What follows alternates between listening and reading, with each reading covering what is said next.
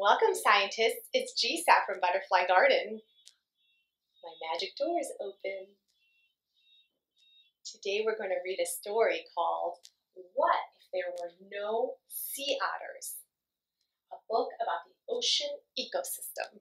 Sea otters know how to have fun. Found in the northern Pacific Ocean, which is the ocean near us in California, these furry mammals love to tumble and twirl in the water. Sea otters live in kelp forests near the shore, along with colorful fish, crabs, clams, and sea urchins. All living things in the ocean ecosystem depend on each other for food. Plants and animals are connected to one another in a food chain. There are lots of different food chains in the ocean ecosystem. The sea otter belongs to more than one. When many food chains connect, they make a food web. Sea otters are big eaters. One adult otter can munch as much as 25 pounds of food a day.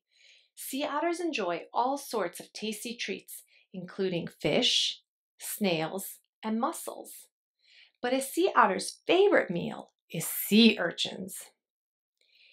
Sea urchins are round, spiny animals. They generally live near the shore, where the water is shallow. Tiny tube feet help them hold on to rocks. Sharks and killer whales hunt sea otters, but people are the biggest danger. Sea otters get tangled in fishing nets. They're hit by speeding boats. Litter and oil spills turn the animals' watery homes into garbage dumps. A ship called the Exxon Valdez spilled 11 tons of oil off the coast of Alaska in 1989. The spill killed thousands of sea otters. What would happen if sea otters became extinct? Without hungry otters to dine on them, sea urchin populations would start to grow out of control. Sometimes a plant or animal species is so important that without it, many other species could become extinct. It's called a keystone species. Sea otters are a keystone species. Keystone species help make sure an ecosystem has many types of life in it. Tasty kelp leaves and algae make the perfect meal for sea urchins. But the sea urchins would eat faster than plants could grow.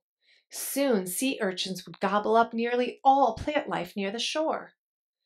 Kelp is a sea plant that uses sunlight, carbon dioxide, and water to make its own food. All plants do this. The food-making process is called photosynthesis. Sea urchins aren't the only ocean animals that eat plants. Fish, crabs, and snails do too. But before long, they would be in danger. They wouldn't be able to find enough food. And plants aren't just food. Kelp forests make great hideouts. Small animals hide in the kelp to escape big animals that may eat them. Some fish lay eggs in the kelp and raise their young there. Others use groups of plants as markers to find their way. Without plants, many fish and other sea animals wouldn't survive. Octopuses and sharks don't eat plants, but they eat fish and crabs. And fish and crabs rely on plants for survival. If plants disappear, so do large sea animals. Sea stars also eat sea urchins, but they don't eat nearly as many as sea otters do. Sea stars cannot keep the urchin population under control by themselves. What was once a place filled with many kinds of life now looks very different. No sea otters gliding through leafy kelp forests. No cluster of clams on the ocean floor. No crabs clicking their claws. No graceful, colorful fish. Just lots of sea stars and hungry sea urchins. Ocean ecosystems where sea otters have disappeared are called urchin barrens. Barrens are overcrowded with sea urchins and sea stars and have little plant life. So what would happen if sea otters became extinct? A lot. One small change, such as the loss of sea otters, can make a big difference in the lives of countless plants and animals. That's why it's so important to take care of our ocean ecosystem. Thanks to caring people around the world, more than 90,000 sea otters now splash in the northern Pacific, and more sea otters means stronger food chains in our ocean. Hunting sea otters is against the law in most places.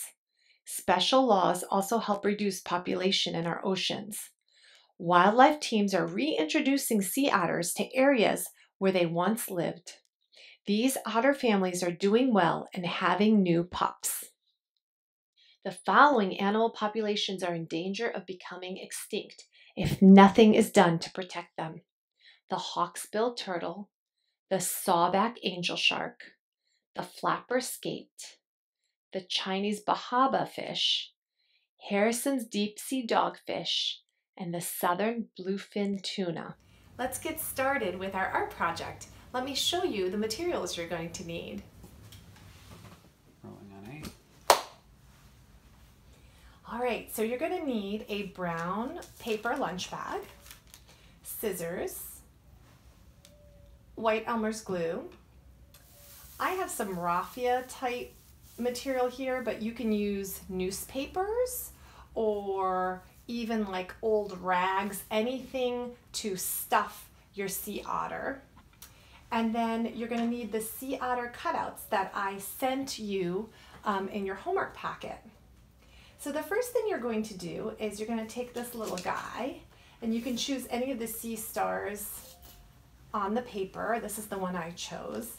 I'm going to glue it right here so he's holding that. And then you can start with the head of the sea otter. You're going to make a cuddly little sea otter. You only have to glue the top portion, the bottom half. You can leave the top half a little bit off of the bag. And remember, just hold it for 10 seconds. And then you're going to put the little arms. We're going to glue them here.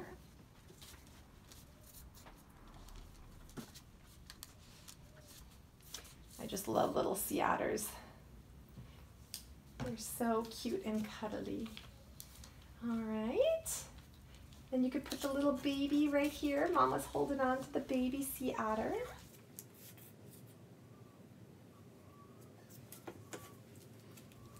And then you're going to stuff. You can wait again a little while, let that dry. And then you're going to stuff your sea otters with any kind of stuffing that you have at home.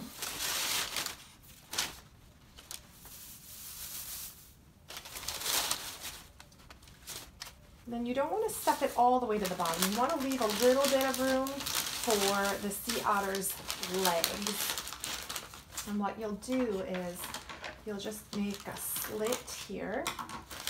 Go ahead and use the rubber band to rubber band the feet.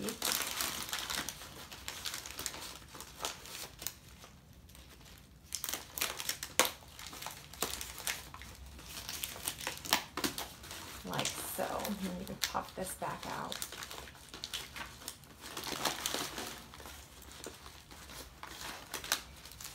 And then these are going to be the mama otter's feet. And you're just going to put glue on the top part. Stick it onto there. Remember to hold for 10 seconds so that it really stays nice and glued. Same with this side. And if you want, you can put the baby on last, or you can put it on first like I did. I didn't wait the full 10 seconds clearly because I'm trying to show this to you guys on the video pretty quickly, but if you wait, then it'll really stay glued down better. And there you have your little cuddly sea otter. Thanks for joining us today.